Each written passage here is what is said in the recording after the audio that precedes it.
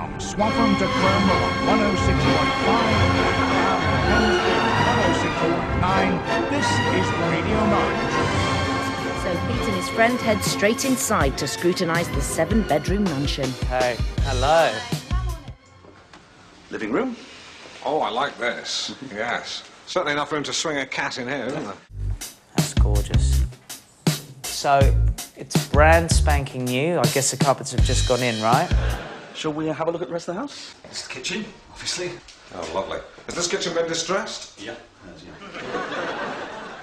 Right. What's this? See? It's a cast iron egg tree lacquered. Is that included? Ah, very clever idea. You know what this room says to me? Aqua. Oh, I love that. Yes, it's an extender. Yeah. Could I get this made into a gym? Yeah, of course. It's very Cluedo, this house, isn't it? It is.